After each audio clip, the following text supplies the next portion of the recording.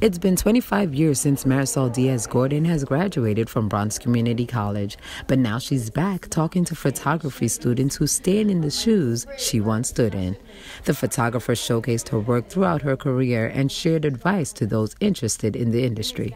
I started thinking back about the days that I would get off the train and walk up that hill and come to class, and really the courses that I enjoyed were right here in this building, and printmaking next door. But this is where I really figured out myself and figured out that it was okay to be an artist, that I knew I was an artist from the age of 9, but it was actually okay. For the first time, Gordon publicly shared that she was dyslexic, but stressed the point that with hard work, everything is possible, and that no one should be ashamed of having dyslexia. I don't mind saying it because it has nothing to do with intelligence. It has to do with how you see the world and how it translates to you.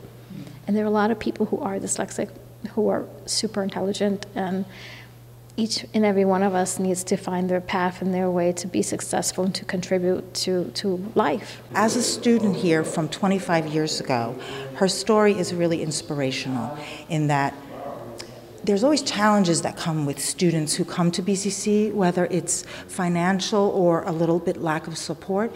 But her story, as she's told it, is such that she really worked so hard against many, many different obstacles and really found her place in the artist world. She's a woman of color, and she did something phenomenal, and she's worked with so many different people and had such great opportunities that she really utilized, and I feel like that in itself is inspirational for me.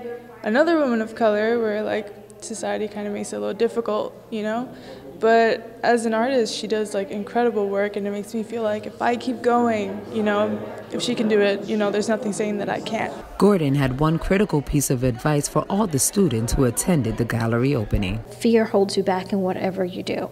You understand it's there, but if there's no real danger, you just do it, and you're going to feel good about it. You're going to accomplish so many things in life that way. For BronxNet, I'm Veronica Guti.